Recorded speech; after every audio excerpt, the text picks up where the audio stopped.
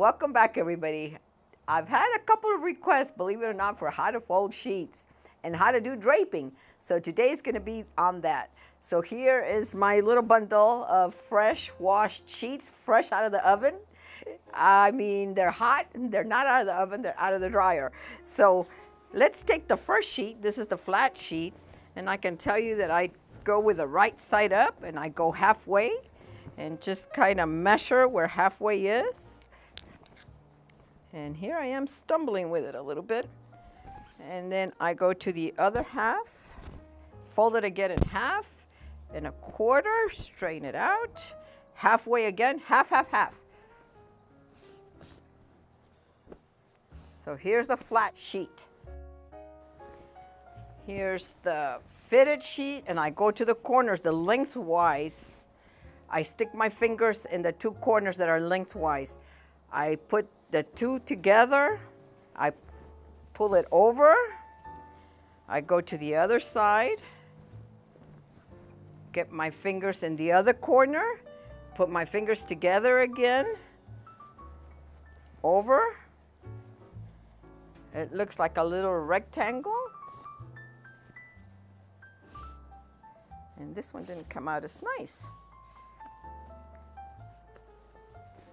And there it is. So let's try one more, just so that you get the hang of it. So I go the right side, cut it in half, measure, another half, another half, another half.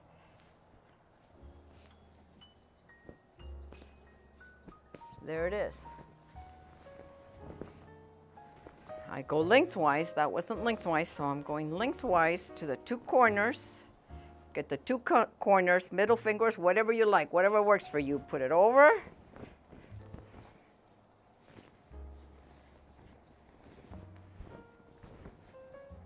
Other two corners.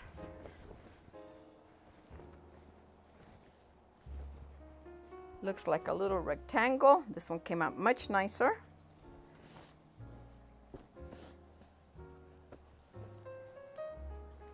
There it is. Now you got your sheets all nice and folded, and that's how you fold a and that's how you fold a fitted sheet and a flat sheet. So now I'm also going to show you how to do some draping. My rule of thumb is, as I step out of my room so that the client can change, I leave it up to them how they feel comfortable. So when I walk in, there's males that leave it all the way up here. There's males that leave it down to the waist, and I'm okay with that because it's, remember, we tell them to, to their level of comfort. So if they feel comfortable like this, I'm okay with it. For females, obviously, they're gonna go, all the way up and drape themselves. And some of them, I've had some that really drape even all the way up here. And if they're this modest, this tells me a lot about them and how conservative they are. So if they're draped this high, I try just to fold it down like maybe an inch or two, not as slow as I would normally do to get the pecs. You can always work the pecs over the sheet. Now, if you're gonna do abdominal work, then you definitely need to, bring the drape down, and then you are able to work the abdomen. And if you have a female client, you put a towel first to drape them, and then you pull this from underneath and hold the towel up here, and then you pull from underneath and, and expose them to do the abdominal area. So let's say that we are done with the head and the neck, and now we're gonna do the arm. So all I do is, holding at the arm here, I just bring the drape over, and then I tuck it in right underneath at the waist, right at the waist. You never wanna do anything near the breast or near the genital area, but right here at the waist, I tuck it in really good. So now it frees up the arm, and I can work on the arm. And once I'm done, I grab it from this side and just drape back up. And the same with the leg. I start at the foot, and then I go ahead and grab it, lift it up about an inch or two, and then just tuck it in underneath and tuck it in at the waist. This is all I'm doing, tucking in right at the waist. And tucking in underneath here and tuck it in all the way through. You work the leg, And if you need to do stretches, then you ask your client to hold the sheet to their level of comfort so they have control of how tight it is. And then, you know, you can do your lifts or stretches or whatever it is you're doing.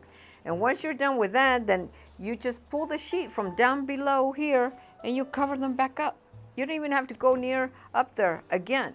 So there you have it. And then what I do is I bring it all, put their arms and their leg underneath, and then I ask them to turn over. So from supine to prone, then I prepare the headrest first.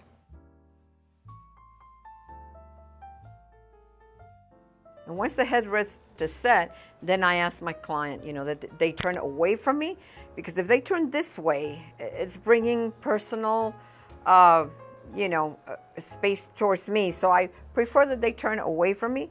So I just tell them to turn over. I lift the sheet so they can have the space, make it like a little tent, and then you have it. They just move up on their own, and then you drape it, you bring it down to the waist. Another thing that I want to tell you, if you're going to work the glute area, you just uncover. You fold here in the middle and just uncover the side that you're going to be working on right here. Okay? You don't have to uncover. You don't have to bring it down all the way on both sides. You have to keep this area covered here and just uncover the area that you're working on. You don't want to expose everything. So this is to work the back and the glutes and the hips. And again, if you need to, you tuck it in at the leg and tuck it in at the waist. So then now you're done. Let's say you're going to move now to the leg. If it's cold, you want to drape them. You want to cover them back up. When you move to the leg and they are prone, you do the same thing. You bring the leg and you grab the sheet right here and just tuck it in right at the thigh and over here at the waist. You tuck it in at the waist, and then I tuck it in all the way. And if they need, you know, a bolster, if they have back pain, you put a bolster in. Oh, so now let me show you sideline. Now, once you're done working the leg, you just pull the sheet out. And that's it. And they're covered again. So now for the sideline, in case you want to do some specific work, you want to make sure that you get the pillow for the cervical area ready so that you can support it as soon as they turn over. So then your client turns again away from you on the table, comes down a few inches, and then you give them the support of the cervicals right away. And then you want to support the top leg. Bottom leg is straight, and you want to support the top leg. And this raises the hip. For people, especially for people that sleep sideline, which is really a better way to sleep, you want to make sure and support this leg right here. And if you're going to do sideline, you ask your client to bring out their arm. So they bring out their arm, and then they have control of it here, and then you tuck it in here in the front. And then you can go back to the back. If, let's say you're working the scapula here, or the back, or a pregnant woman, and then you just uncover the part and tuck in at the bottom. I'm tucking right by the waist at the bottom here, and the person keeps control of the sheet. They hold it with their arm right here. So you're just exposing the back right here. And for the leg, let me go back over this way again. And if you're gonna work, let's say you're working the IT band or the tensor fasciae latae, you tuck in right here and then right here at the leg, and then you can just kind of roll it up.